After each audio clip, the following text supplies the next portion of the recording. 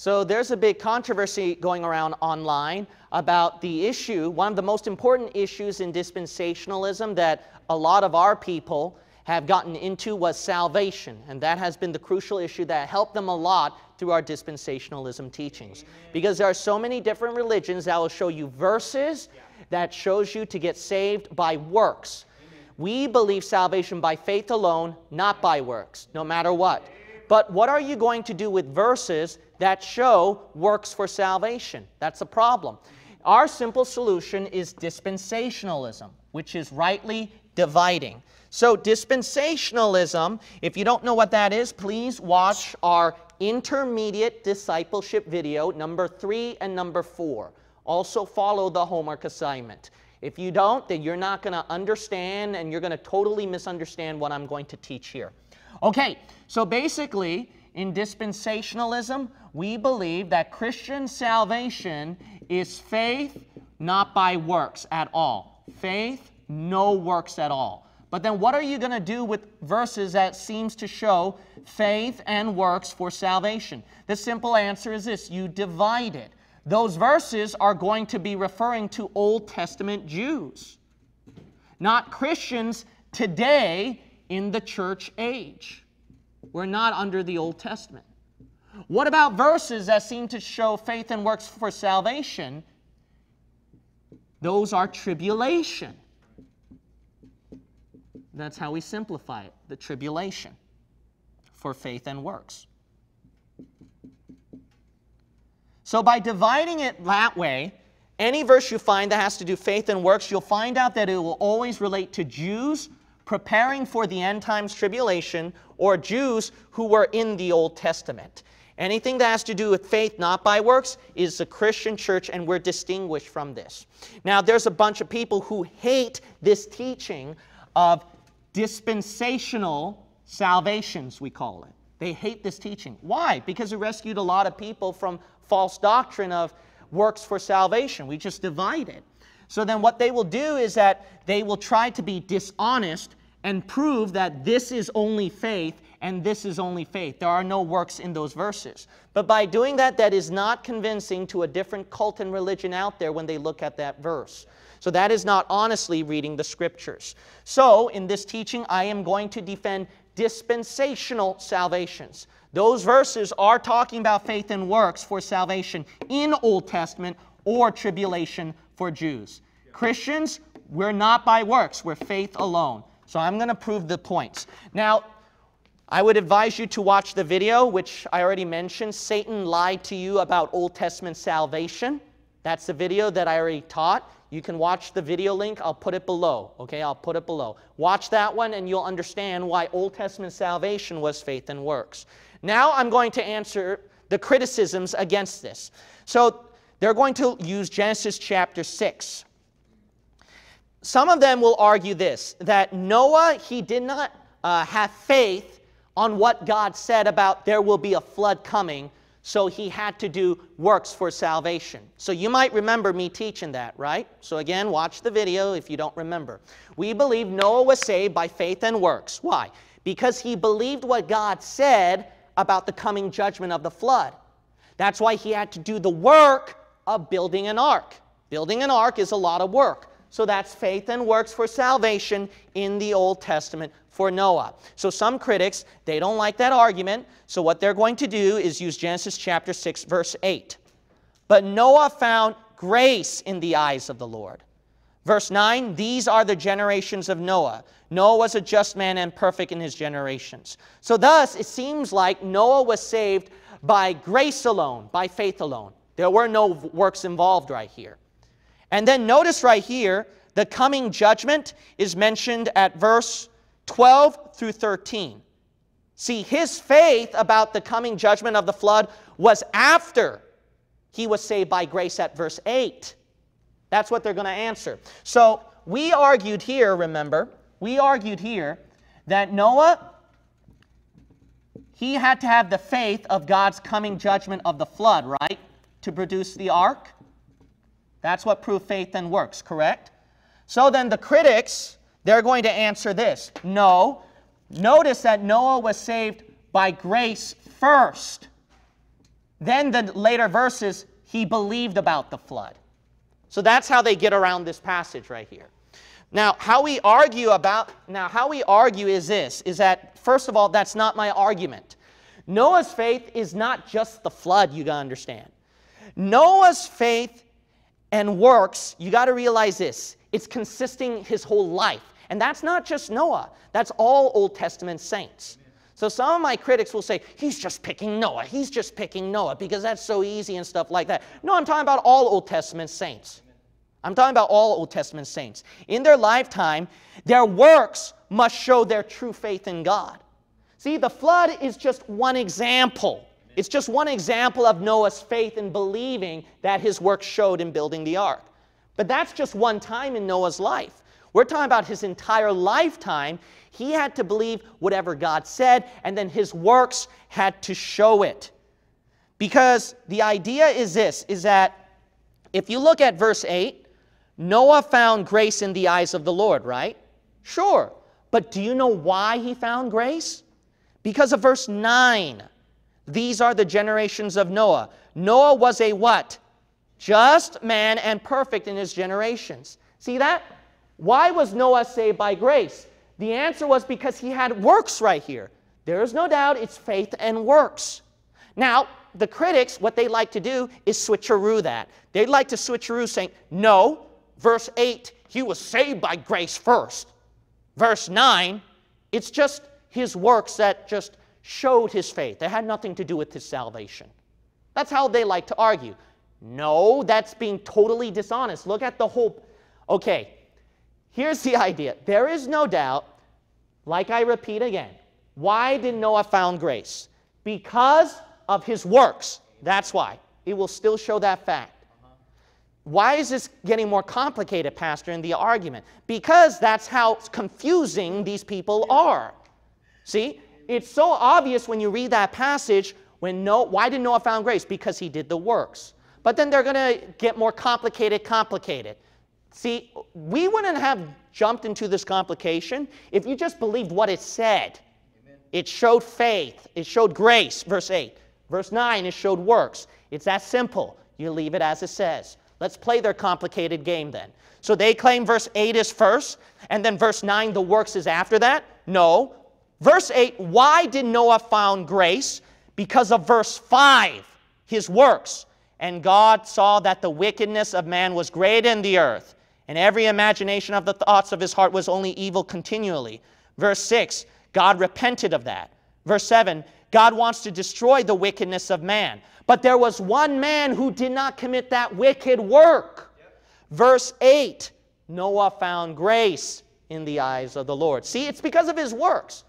No, he was saved by grace, not by works. Okay, then if Noah committed the wicked works at verse 5 through 7, you think Noah would have found grace?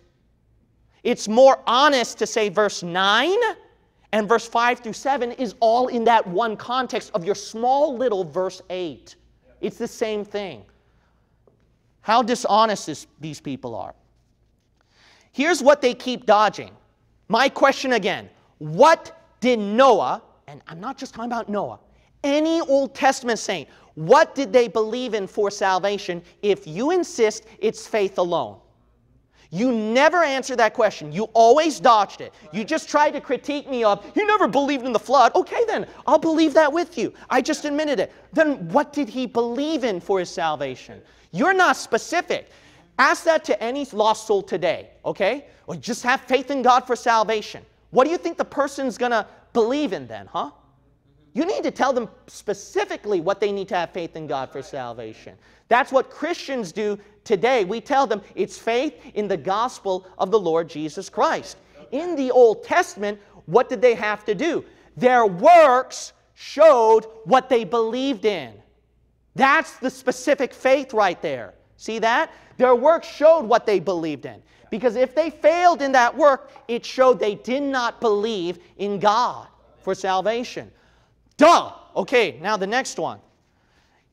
Romans chapter 2, verse 13 through 17. Romans chapter 2, verse 13 through 17. These people will post endless videos critiquing Bible believers, and And they're like saying, oh, but I'm just a video ministry. I'm not a pastor. I'm not a church. Well, it doesn't change the fact you're still obsessed over a person. And I don't care if you're a video ministry. Any ministry at all that's dedicated and obsessed with critiquing Bible believers who believe in dispensationalism, the King James Bible is perfect, do soul winning, and try to get people involved in church, you got a mental issue right there. You got a mental, you accuse us for having an arrogant, dark spirit. What hypocrisy! You whited sepulcher, as Jesus called you at Matthew 23. And as a matter of fact, you actually look whited sepulcher too. Let's look at Romans chapter 2, verse 13 through 14. Now, again, watch my video, Why Satan Lied About Old Testament Salvation, because I'm not going to expound this.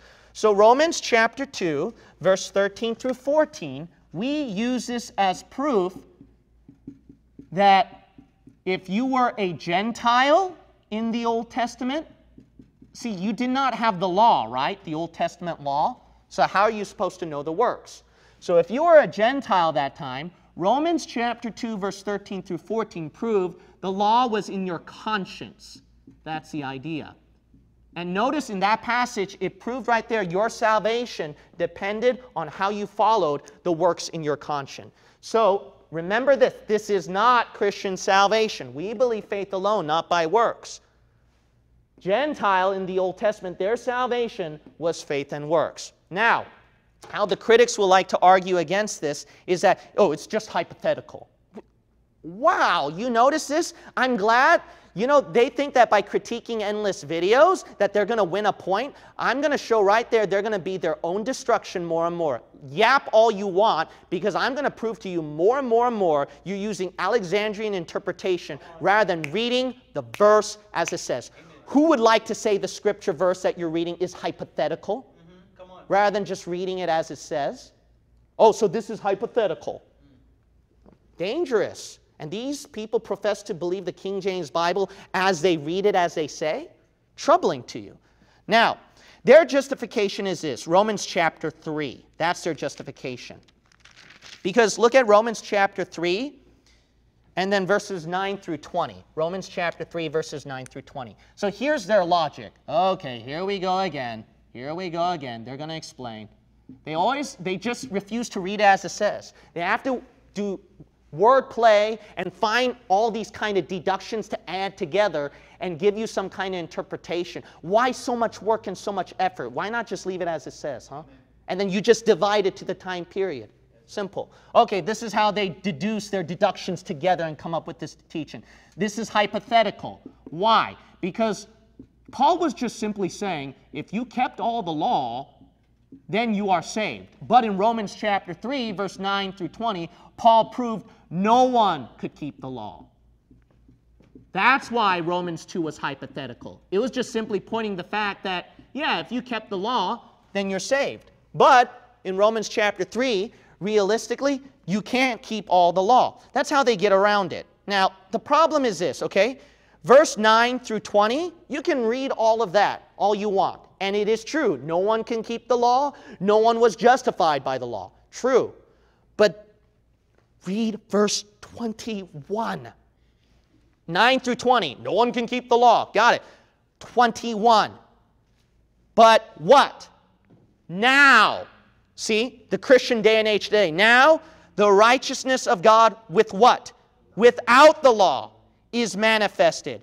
So today in the Christian church age, now we have the righteousness of Jesus without the law. See that? Being witnessed by the what? Law and the prophet. Wait a minute. So there was a law before then. Faith and works. See, there was a law before, but now, Paul said, is what? Not the law. Now. See that? You know what this proves? There's a change right here. There's a dispensation. Let's keep reading right here. Verse 22, even the righteousness of God, which is by faith of Jesus Christ unto all and upon all them that believe, for there is no difference. That's why verse 23 says no one is clean enough to go to heaven. For all have sinned and come short of the glory of God. Verse 24, you're justified freely. 25, 26, 27, all the way down. You notice right here, that's why no one is saved by the law. Why? Because Jesus Christ sacrificed now. Look at Romans 2 again. Now the righteousness of God. Based on what? Christ's payment on the cross. Based on this, that's why you don't go by the law for your salvation. That's why you go by the righteousness of Jesus Christ. But before this time period now, without the law, right? Were they in the law? Weren't they under the law? Yes. Not only that, Jesus did not die yet. You can't get this righteousness without the law until you get this payment first. Jesus dying on the cross first. That's why you don't keep the law for your salvation. It was based on this time period, this work of Jesus Christ. To say it outside of the work of Jesus Christ is attacking His attribute. That's right. You can never get to heaven except what? When Jesus died for you. That's how you get to heaven, by God's grace. Unless you want to say that God gives His grace without the payment and death of Jesus Christ, then His grace is contaminated. Because grace must reconcile with holiness. Holiness must judge sin no matter what. The only way you can reconcile grace and holiness is His cross. Amen. Don't give some kind of wrong type of grace right there. You cannot do that. Because look at Romans 2. Romans 2, we read that, right? Romans 2, verse, the same passage 13 and 14. Were they without the law, or are they under the law? The law of conscience, right? Isn't that what the verse said, Romans chapter 2? So this is under the law. Romans 3, based when Jesus Christ died. When is that? Without the law. Now, look at Galatians. Galatians chapter 3. Galatians chapter 3. Galatians chapter 3, verse 21. These people, they don't look at the different time periods. See that? Dispensationalists look at the different time periods. We rightly divide it. These people like to just assimilate everything together, mashed potato. That's very troubling. They don't rightly divide this. Now look at Galatians chapter 3. If they insist this, then let me explain this way, okay? Look at verse 21. Is the law then against the promises of God? God forbid. For if there had been a law given which could have given life, verily righteousness should have been by the law. But the Scripture hath concluded all under sin, that the promise by faith of Jesus Christ might be given to them that believe. See, Galatians is repeating Romans 3. You notice that? So Romans 3, Galatians 3, similar chapter, no surprise right there, is giving the same idea. No one can keep the law for salvation. We admit that. We admit that no one is perfect enough to keep the law for salvation. That's why they were not perfect enough to go to heaven. You know where they went? They had to go down to Abraham's bosom. And I'm going to, it's like no matter how many times I repeat, they're not going to get this. So that's the reason why we admit it. Yes, no one can keep the law for salvation. That's why they had to go to Abraham's bosom and wait for Jesus Christ to pay it. See, Jesus Christ didn't pay it yet. So because He didn't pay it yet, they could not get saved by grace alone. They had to go, they had no choice. See that? There was no salvation through Jesus Christ's death available that time. They had no choice, so they had to do law that time. And then because they had no choice but to go by the law, but they're not perfect enough to go to heaven, they had to go to Abraham's bosom. Now, oh, this is limbo. Limbo. No, that's not limbo. That's Scripture. That's Scripture. Read Luke 16, Abraham's bosom. They're down there. What did Abraham say? They had Moses and the law and the prophets, and they were down there in Abraham's bosom. Limbo? No, this is Scripture. You made that up. I wonder who taught you that. Did you make it up? Then you must be someone that's creating your own doctrine. Something strange right here.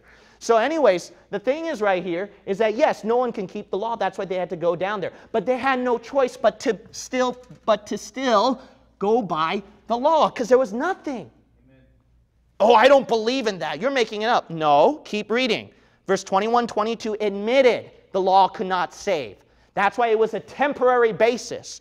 But, verse 23, but before faith came, we were what? Kept under the law. Look at this. This is Romans 2, Romans 3, Galatians 3. You're not reading. Yeah, amen. Before faith came. See, they didn't have this salvation by faith in Jesus Christ. They had no choice but to be kept under the law. Oh, no, they received this somehow. No, shut up. Read that verse. It says, shut up unto the faith, which should afterwards be revealed. I did not mean to say shut up to you. The scripture told you to shut up. That's what it said. So if they say that, oh, no, they somehow had access to this, the scripture tells you, shut up. You know why? You make endless videos. So no one's watching you anymore, except your own little goons. But we got people watching us online that have been so grateful for teaching dispensational salvation because that has rescued them from a lot of wrong doctrines out there. So that's the idea right here. I mean, my goodness. The last argument that they like to use is Ezekiel chapter 18. So I'm just going to make this very quick and easy right here. Ezekiel 18, the passage said that if a soul committed wickedness and he quit his righteousness, you know what the Bible says? He's going to die in his sins. Yeah. Now that proves that that's faith and works in the Old Testament. Now, how they would like to argue is, no, that's just physical death. That has nothing to do with spiritual salvation. One, it said soul right here. Yeah. But then they're going to say, but notice it says right here that they're going to be killed, that they're going to be taken away, etc., etc. So you're going to see physical death in there. My simple answer to that is this. My simple answer to that is these people who attack Ezekiel chapter 18, they admit this. They admit that there's a doctrine called spiritual circumcision. What is spiritual circumcision? In the Old Testament, your soul was stuck to your body. That's spiritual circumcision. If you don't understand that doctrine, I'll put the video underneath this video. All right? I'll put the video link below this video. Watch that one. I'm not going to explain it here. But the soul was stuck to the body in the Old Testament. When Jesus died on the cross, what happened was then the soul was separated from the body. So the soul is in the body, but it's no longer stuck to the body. Why? Because the Holy Spirit divided your spiritual nature from your fleshy nature. That's the reason why. So it became like this. So these people who attack Ezekiel 18, they believe this doctrine. The soul was stuck to the body. Okay, if you agree that whatever sin he committed in his body, he would die in them, what's also contaminated too? Your soul. Whoa, what are you going to do with that? That's the easy debunking to that one. That's why I don't have to explain all of that kind of stuff or dig through it. Because you know why? They're going to post a video on that one, and I'm ready for you. Amen. All right, so I'm just going to give a brief sentence and let them shoot off their mouths and see what happens.